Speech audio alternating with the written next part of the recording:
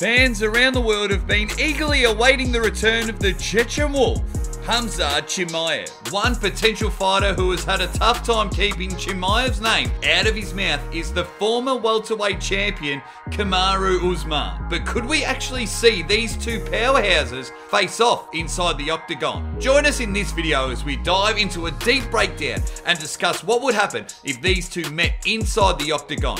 Be sure to stick around until the end to get our official prediction. Rumours of a potential fight between Kamaru Usman and Khamzat Chimaev have been making rounds in the MMA community for several months now. While this means Chimaev would have to stick around at welterweight for a little longer, it could easily be one of the best matchups in the division right now. Following consecutive defeats to Leon Edwards, Usman is in desperate need of a top 5 win to even be considered a potential title challenger. And the best way to do this would be to beat someone like Chimaev. Considered to be on the path to be a future world champion, Khamzat could be tempted into the bout, as this would ultimately secure a title shot for the Swedish-based fighter. The pair have called each other out on various platforms over the past few months. But if these two men met inside the UFC's octagon, how would that go down?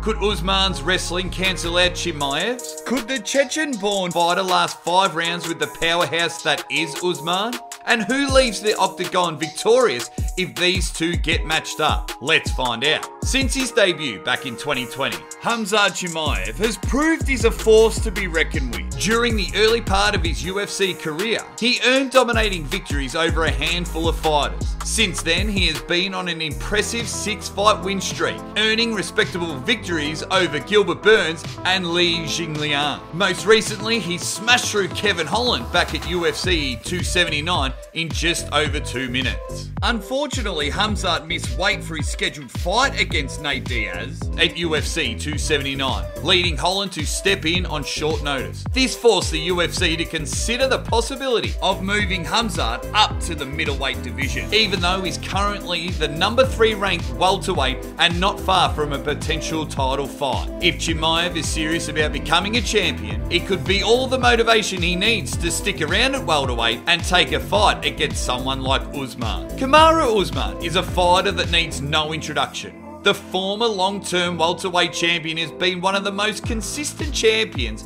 of recent years. He defended his title 5 times against top competitors such as Colby Covington, Jorge Masvidal, and Gilbert Burns. Usman looked to be within minutes of claiming his 6th title defense at UFC 278 following a dominating performance against Leon Edwards. Yet, with under a minute to go, the challenger finished the champ with a head kick that will be remembered for years to come. In the rematch with now champion Edwards, Usman was unable to get the upper hand and would ultimately lose by a way of unanimous decision back last March. This now left Usman with a problem. While he knew his career wasn't over, he would have to fight a top-ranked opponent if he wanted any chance at another shot at welterweight gold. So, of course, the most obvious answer would be the top-ranked contender, Chimaev. But this could also prove to be a career-ending fight for the former champ, as we've all seen it before. Once you lose your title and follow this up with a defeat at the hands of a top 3 contender, it often brings forth a downward spiral that few fighters ever return from. Would this be career suicide for Usman?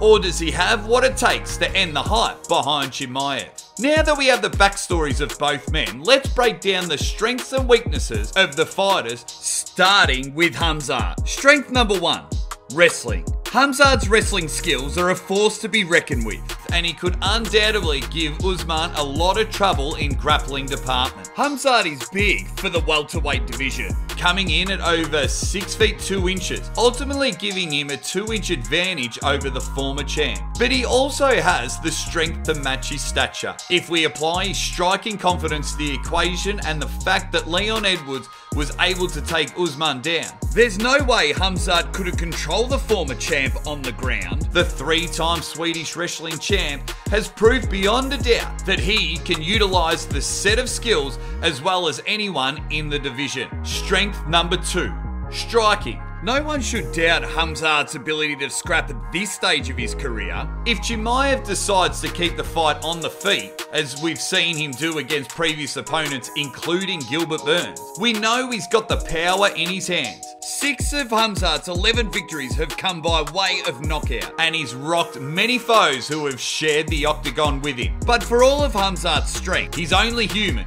and we all have weaknesses. We'll discuss what these are next. Weakness number 1. Weight cut. Unfortunately, Khamzat has struggled to get down to 170 in recent fights. Such tough cuts can often negatively affect a fighter's overall physicality in the days leading up to a fight. Weakness number 2, a light gas tank. There's no doubt a potential fight against Usman would be a 5-rounder, but Chimaev certainly lacks experience in this department. We could certainly see him gas out in the championship rounds, a factor Usman will be well aware of. Now that we've broken down Khamzat's strengths and weaknesses, let's move on to Usman's. Strength number 1. Wrestling. Usman has an array of strengths that help him achieve continuous title defenses. The first and most obvious is his wrestling background, an advantage that could allow him to comfortably take home a win against Khamzat. The former champ was a respected freestyle wrestler before his MMA career, and throughout his time in the UFC. We've seen him make the use of this skill set. It is likely that during the first few rounds, when the gas tank is still full, he'd be able to stuff most of Khamzat's takedown attempts, or at least put up a much better fight than other opponents the Chechen Wolf has faced off against. On top of this, it's possible Usman could even employ some offensive grappling of his own and control Chimaev in a way none have thus far. Strength number 2, striking. Usman's second strength comes from the fact that he is often underrated on the feet. There is a good chance that a fight against Khamzat could mirror aspects of his fights against Colby, where both men mentally agreed to hold off on the wrestling. While Usman isn't considered an elite striker, he's certainly got the power in his hands. We've seen what his striking is capable of, with Jorge Masvidal and Colby Covington being 2 prime examples. Both fighters were finished by the way of TKO when they faced off against Usman. While some would suggest the latter were better strikers,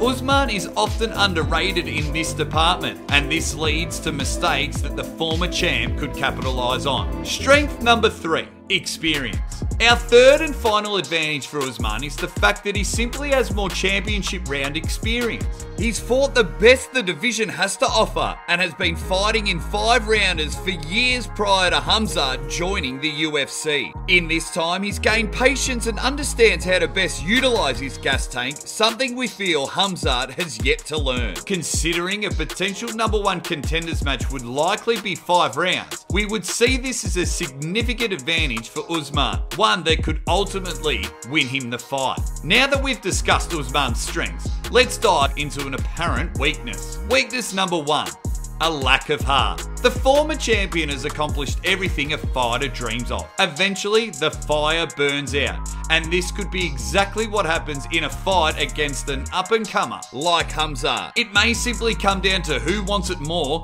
and in this case, our bet's on Chimaev. So now that we've broken down both fighters' strengths and weaknesses, it's time for our official prediction. But before we do that, we hold a monthly shout out on our channel, and all you need to do to enter is comment "I subbed" in the comments section below. So make sure to comment and you'll be in with a chance of winning. We would have to go with Khamzat by a way of knockout in round 3. We think Chimaev will come out of the gate with immediate pressure, using his strength to try and bully Usman in the first few rounds, and his constant pressure may take Usman by surprise. While the first few rounds will likely see a lot of grappling exchanges, by round 3 we could see Khamzat find a way to overpower the smaller Usman and finish him. The Chechen has so much strength and fire in his heart, all it would take is 1 or 2 well-timed strikes and he could get Usman on the ground right there where he wants him, and from there, we all know there's no escaping the Wolf.